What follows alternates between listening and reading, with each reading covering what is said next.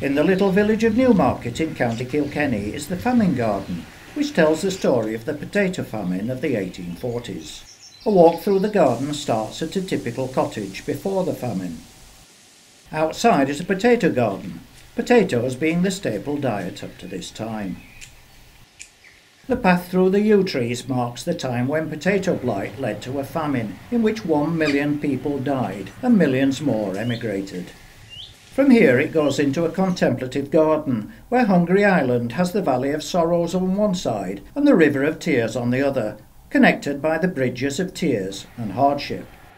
A crude sculpture represents emigration, whilst another shows a famished spectre reputed to have transformed into a handsome magician when kindness was shown.